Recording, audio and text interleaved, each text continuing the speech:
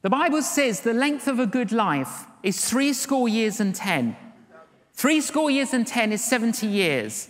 Okay, let's allocate 10 years per day of the week. 10 years for Monday, 10 years for Tuesday, 10 years for Wednesday, okay? Right, so let's just run through my life, okay? I've already walked through Monday. I've walked through Tuesday. I've walked through Wednesday. I've walked through Thursday. I've walked through Friday. I walked through Saturday morning. I've walked through Saturday afternoon. I've walked through Saturday night. I'm Sunday morning. How's your weekend looking?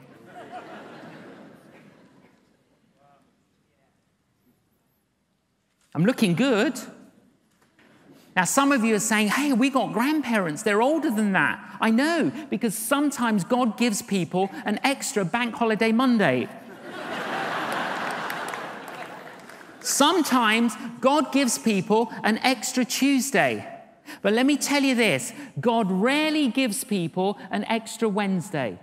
But even if God gave you an extra Monday, Tuesday, Wednesday, and you're 100, let me tell you this, 100 years is a blip on the eternal screen. So what do? We look to his coming because he's coming back. He's coming back to take us to be with him.